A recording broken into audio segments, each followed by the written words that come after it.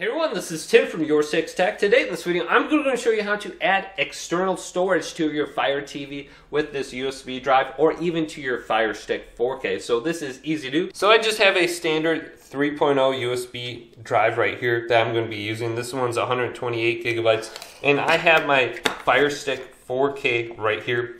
And I got this little adapter from Amazon for about $3 or $4. I think I bought a pack of 2 for $8.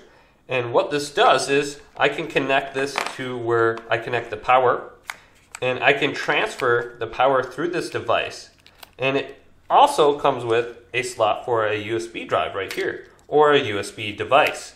So I can plug my thumb drive into here, and then I can use this to store applications and other information on my Firestick 4K.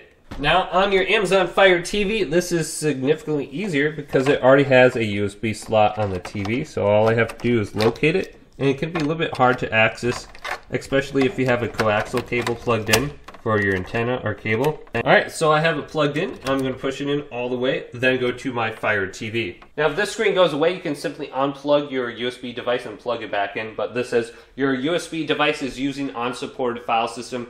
The TV cannot format the USB device to one of the two file systems. Now on this screen, it does tell you the difference between device storage and external storage. If you have device storage, you can store applications on it.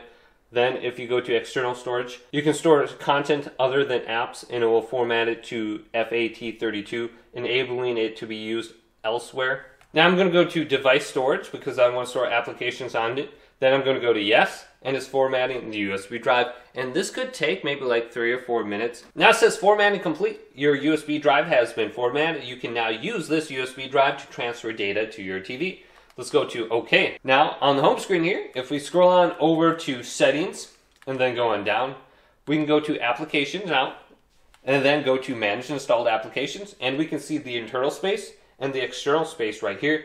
So let's select it and then go on down to an application, and we can try transferring over to our USB drive. So not all the applications will be able to transfer over. So I know this application can, so I'm going to select VLC player and then go to move to USB drive right here and select this, and it's going to transfer it over to my drive, saving me some internal space on my TV or my Fire Stick. So you'll have to look through the applications and just see if there's any that you can transfer over to your TV.